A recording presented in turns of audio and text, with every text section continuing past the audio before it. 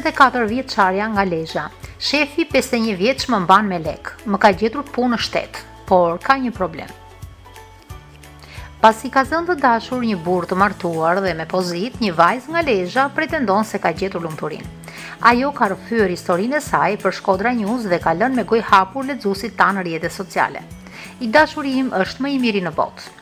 Ai është i martuar me letra, por më betohet që me gruan ri veç për hatër të fëmijëve dhe se ajo kujdeset për babën e sëmurë që ka në shtëpi. Jam 24 vjeçe, ai është 51 vjeç, por si jep hiç. Djali i ri duket krejt. Nëse kjo ka pak rëndësi, se më shumë vlerësoj meshkujt e pjekur se këta aventurierët e moshës time.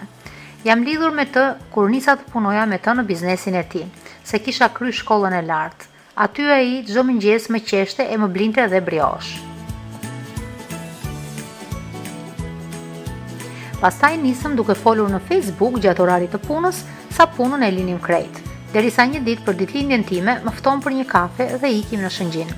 Aty bëm dhe dashuri për herë të parë. Kisha pas një lidhje, por i dashuri tha që se ka problem që sisha e virgjër.